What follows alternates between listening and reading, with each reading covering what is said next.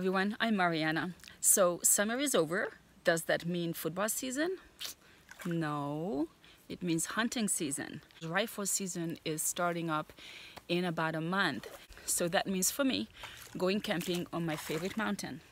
I'm not gonna tell you where, because this is my secret campground where there are plenty of deer and bear. So the agenda is do some scouting, put up my trail cam, camo painting my truck, not the whole truck, but a small part of it. So we'll see how that works out.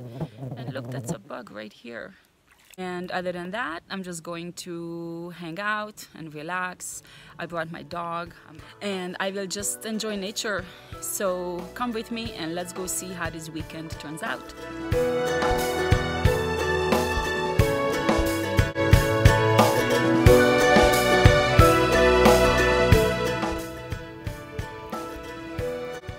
So here I am, just hanging out at the campfire, me and my dog. I got here kind of late. I was tired. I'm a teacher and this was our first week going back to school. So I was just dead tired. I even took a little nap. So by the time I left, it was about 6:30. So there were a couple of obstacles in the road, lots of dead trees falling on the road. And there was one I actually had to move. First I kind of panicked because it seemed really big, really long, and I was like, there is no way I can move it out of the way, but it was actually really light. So by the time I got here, it was pretty dark. I had to have my truck running with the headlights on so I could set everything up. But I knew it was gonna happen. I've done it before, it's not a big deal. So everything is set up and I'm just listening to all the sounds. I'm in the middle of the forest in the mountains and there is nobody around, at least not a human. I just love it. This is like basically the time I'm looking for every week, just sitting next to the campfire. It's just me for many miles and my dog, and there are deer and bear everywhere. So perfect spot. I love it. This would be great for hunting. Other than that, if it's outside of a hunting season, hike anywhere right from here. It's peace and quiet and you just hear the birds, and right now I could hear, I don't know, I guess crickets and a lot of all kinds of noise, but it's like very faint. It's hard to describe, but it's just amazing because there's nothing else around, and I look forward to that. Like I said earlier, I'm a teacher. All week it's talking. I'm talking, or a student is talking, or I'm telling them to stop talking, or we're talking at the same time. and then Friday, Saturday, Sunday, I don't hear not one word. And if I get lonely, I could talk to my dog. He listens very well. He loves my stories and everything. So I just love it. This is like, camping is the best part of life. Now, if you could couple it with hunting or fishing, that's even better. But camping, I can't imagine anything better to do on a weekend than to be out in nature. And then whatever it is you do, it's your business. If you're just gonna sit around and read a book and not move not one step, that's fine. You do your thing. Just be out in nature and just listen and disconnect. There's no cell phone service here. So there's no TV, there's no internet, there's no cell phone, there's no social media. You just have to be without, and I absolutely love it. So here I am, day one, the first night in the tent. It's just me and my doggy. You see him also. He always sleeps with me. So my tent, the way it's set up, it's a 6-person tent. So it's nice and spacious. I don't want to be crammed. I have the heater and I have a little nightstand here with water, a few books. These are solar Christmas lights. So if I turn this off, you could still see things. So it is pretty cool. I would suggest if you go camping, you and somebody else, or you and a dog, I would suggest to get a 6-person tent, because when they say 2-person tent, you're gonna be so squeezed, it's not gonna be fun. A 6-person tent, what I like about it is that if it was raining and I would have to cook here or just spend like my whole evening here. As you could see, I have enough room for a little stove, a cutting board. So it is almost time to go to sleep. It's almost midnight and I am super tired. The best part is that I don't have to wake up at any given time tomorrow. So I'm just gonna turn off all my alarms and it will be the beginning of a fantastic weekend. So good night. Good morning. I slept great. I always sleep so well here. I have a blow-up mattress and it's perfect because it's firm, so it's not too soft, but it's basically like sleeping on air, and then you don't have any noise. It's all quiet. It's dark. You don't have cars going by on the street and you don't have lights coming through your window. It's absolutely perfect.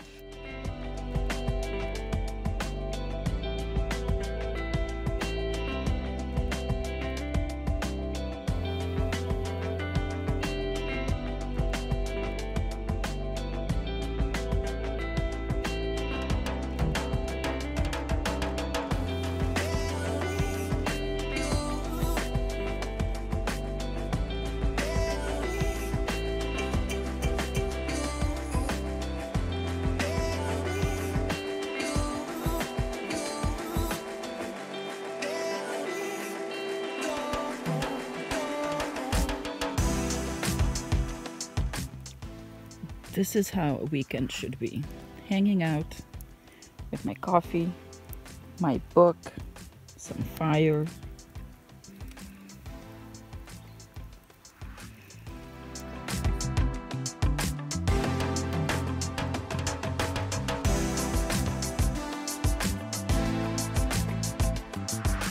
So the first thing I want to show you is my camping setup.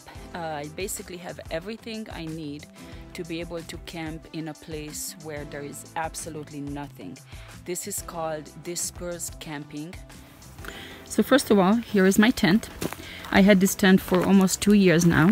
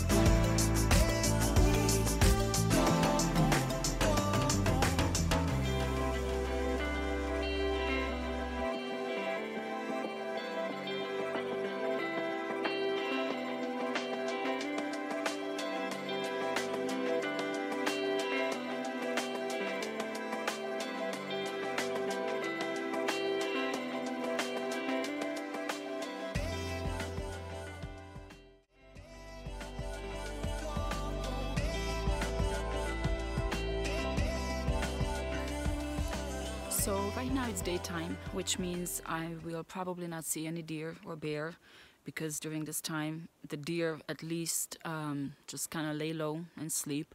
The bear are actually out there trying to eat as much as they can. They try to fatten themselves up for hibernation, but the chances of me running into one, it's not high. But I am looking for signs of these animals, especially bear. So I have seen a lot of bear poop, and I love looking at it because it gives so much information. I know a little bit, so here is where you come in, experienced hunters. Leave me a comment on any suggestions or any ideas. So I'm going to show you all these different pictures that I took, and I'm gonna number them, so just leave me a comment and let me know what you think. You guys know more than me, so I'm trying to learn here. Thank you.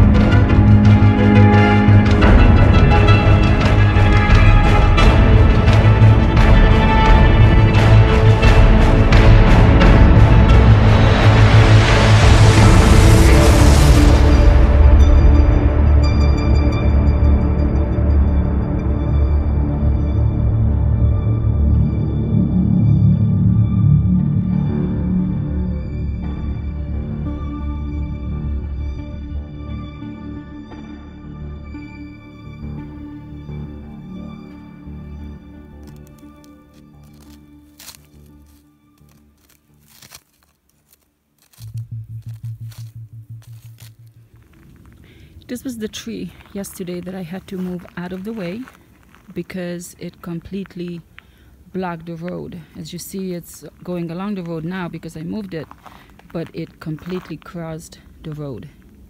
You never know when you're going to have trees crossing the road. We have dead trees everywhere, as you could see, and they could fall over anytime. And I was lucky because this one turned out to be super light. I could just basically drag it. But what if it's a huge tree? Often the trees will break in half when they fall, but what if they don't? This one didn't. And then you're basically blocked. What if you're going home and this happens on your way and then you're stuck? So you might have to cut that tree in half. I do not have a chainsaw, so this is something I also need to invest in, but this is one tip to keep in mind just to be safe.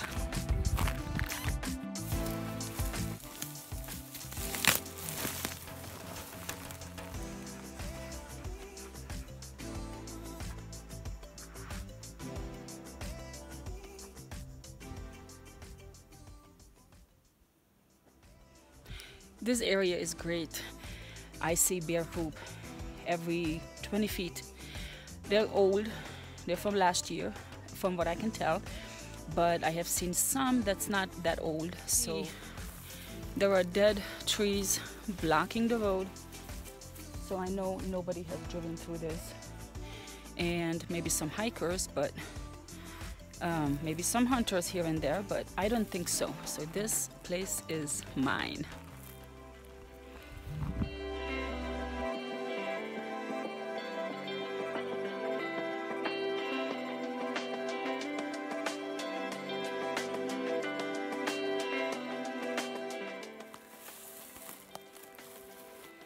So in June, I have put up my trail cam, and then my whole entire summer I was traveling. I was gone for 2 months, couldn't even check on it. So I checked it last week. I didn't even think there was gonna be anything on it, and there were actually a lot of still pictures, just the trees. So I guess maybe there was a leaf blowing or something, and then I saw a tree rat, and then I saw this bear. I was very excited, but I love this area right here where I am. I will probably take my camera down either way and bring it back here because there's nobody that comes here. This is super close to my camping site. Right now, maybe like 25 minutes of walking distance, and this is what you can see.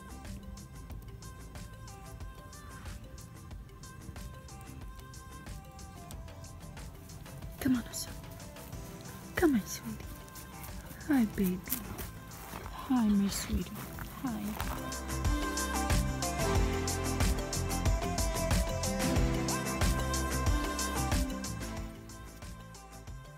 And I remember driving up here, and I was going through Shaver Lake. Once I hit that area, and I just smelled the forest, the pine trees, and some other type of scent. It was so intoxicating. It was just reminding me of hunting season last year and the year before, driving up to the mountains and just the excitement of going camping and going hunting, and even if I don't get anything, that is not the point. You know how they say, it's the journey, not the destination. It is so true for hunting. And you may not even get to fire your rifle the entire season, but not one hunter ever said, I am done with hunting because I didn't get anything.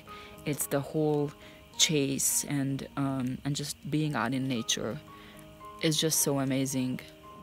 I love it. I absolutely love it.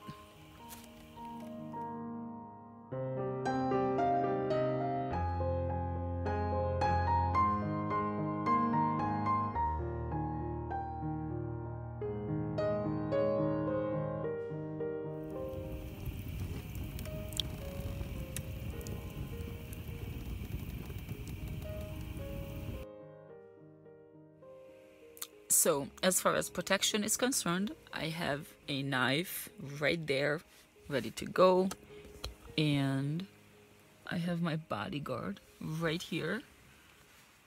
Other than that, I feel pretty safe. I know my dog will always protect me. The only real threat actually is a mountain lion. Bears are not gonna come near me, and they're afraid of dogs anyways, so I'm good, Mom. My mom is always worried about me. I'm good. Thanks.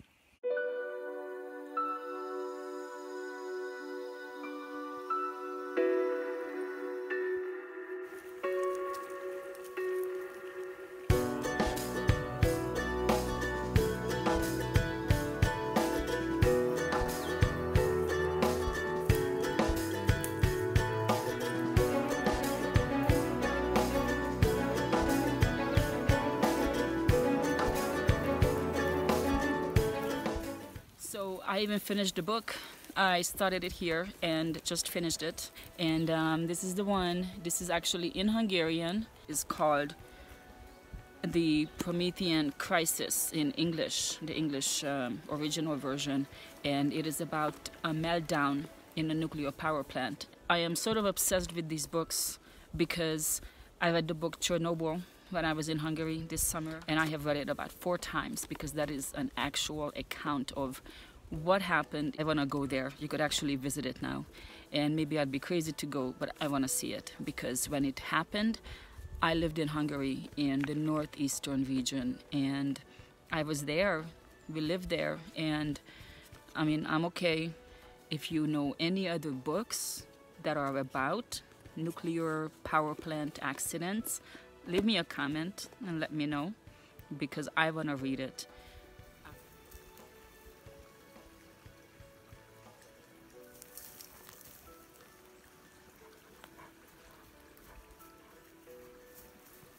This is not something you could just use regular spray paint for. You need a protective coating. And I eventually asked my mechanic, hey Anthony, and he said you could just buy that at any kind of auto parts store. So I did. So basically this will be my top coat. This is supposed to work the same exact way as when somebody's painting their car. And this is the top coat. It says automotive paint, that kind of quality. So other than that, I'm just gonna use my regular spray paints that I used before, and I'm gonna use the same thing with this thingy, some plants.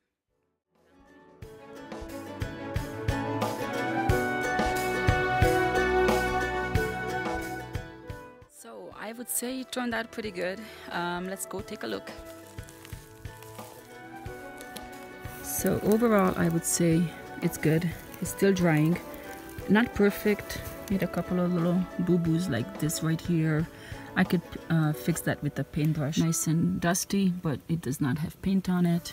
And overall, I like it. I mean, it doesn't have to be perfect. Camouflage is always kind of like put together real quick.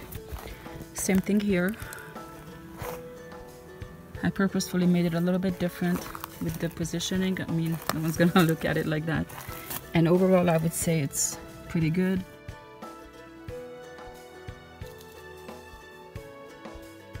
Also, what is it?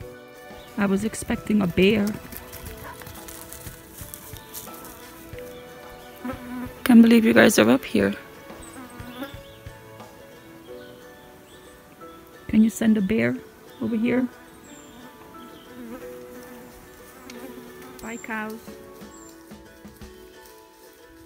Also, leave them alone. Thank you so much for watching.